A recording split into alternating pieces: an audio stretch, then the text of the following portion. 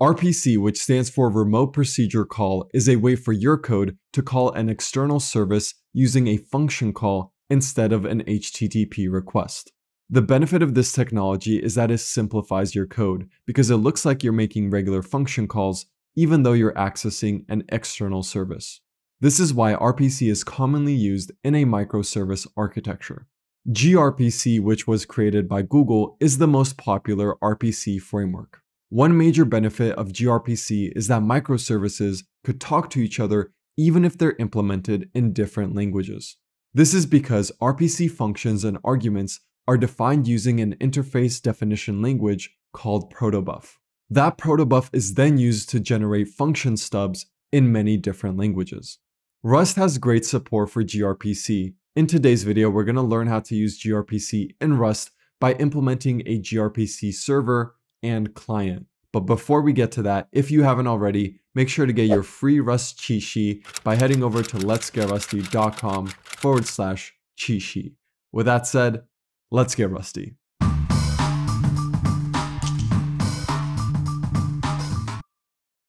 In this video, we're going to simulate a payment service in Rust. The first thing we want to do is define our protocol buffers. So to do that, let's create a new folder in the root directory called proto. Then we'll add a file called payments.proto. Then we'll specify the syntax version we're using and define a package name. The package name will be used by the gRPC library we add later on. Next, let's define a service. Our service is going to be called Bitcoin, which is a payment method, and it's going to have one function called sendPayment, which takes a BTC payment request and returns a BTC payment response. Let's define both those messages.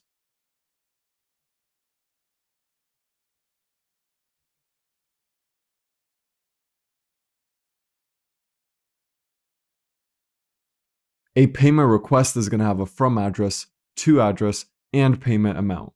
And a payment response is going to have a flag indicating if the transaction was successful and a message. Now that our protocol buffers are defined, let's flip over to cargo.toml and add some dependencies. The first two dependencies we'll add is tonic and prost. Prost is a protocol buffer implementation for Rust, and tonic is a gRPC implementation for Rust. We'll also take a dependency on Tokyo, which is the most popular async runtime for Rust. For Tokyo, we'll enable the macros and multi-threaded runtime features. We'll also take a build dependency on tonic build, which will allow Cargo to build our protocol buffers during compilation.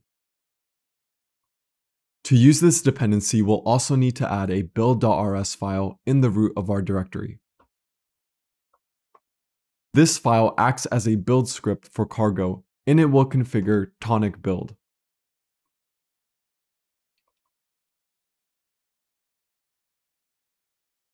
Here we're telling tonic build to compile our protocol buffers, which are located in the proto directory. With the setup out of the way, let's create our gRPC server and client.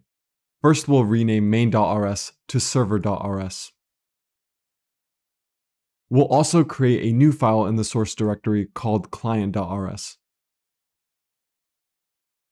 And we'll give client.rs an empty main function.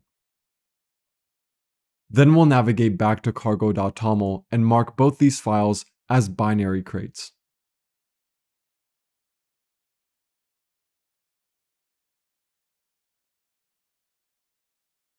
Server.rs is going to be compiled to a library called payments-server, and client.rs is going to be compiled to a binary called payments-client. Then we'll implement the gRPC server. First, we'll import the various types tonic generated for us based on our protocol buffer definitions.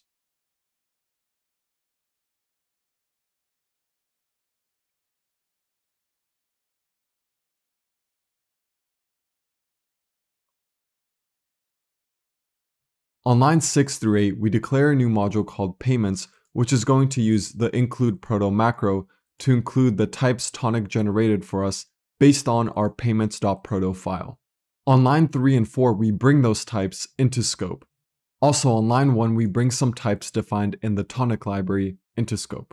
Underneath the payments module, let's create a new struct called Bitcoin service. Then we'll implement the Bitcoin trait, which we defined up here, for Bitcoin service.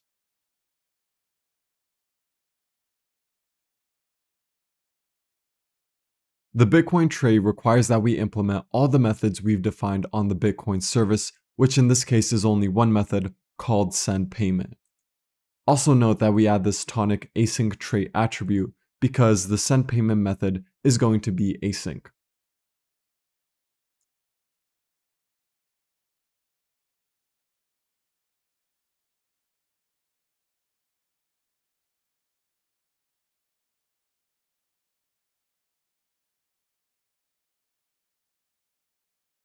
The sendPayment method is going to take a request, which is going to be a gRPC request containing BTC payment request metadata, and return a result, which is either going to be a gRPC response containing BTC payment response metadata, or a gRPC status in the error case.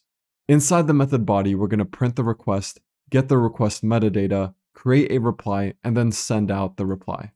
Because this is just an example, we're always going to set successful to true. The last thing we need to do is update main. Let's update main to use the Tokyo async runtime.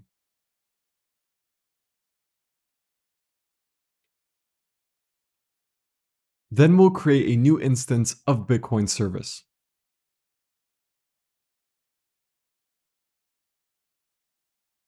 And finally, we'll instantiate a new gRPC server which uses Bitcoin service.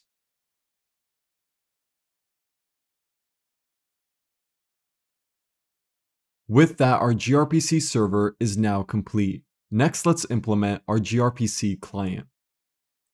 Just like before, first we'll import the protobuf types tonic defined for us.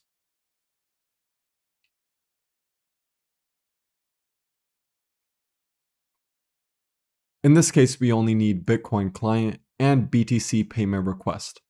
And again, like before, we'll update main to use the Tokyo runtime.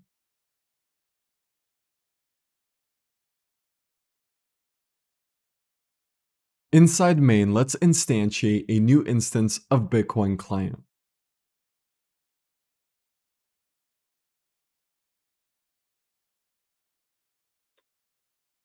Then we'll create a new BTC payment request.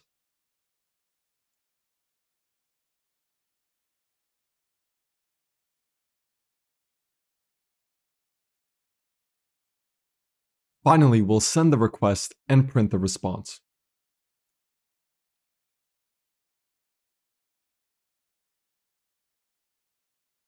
With that, our gRPC client is now complete.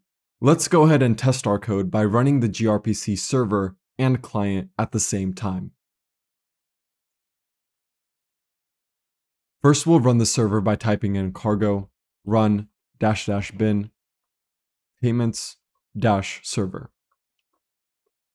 Then we'll run the client in a separate terminal by typing in cargo run --bin payments client. As we can see, our gRPC server got the request and returned a response. That's it for this video, but before you leave, make sure to get your free Rust cheat sheet by heading over to letsgetrusty.com/cheat sheet. Also, if you enjoyed the content, make sure to give the video a like and subscribe to the channel. With that said, I'll see you in the next one.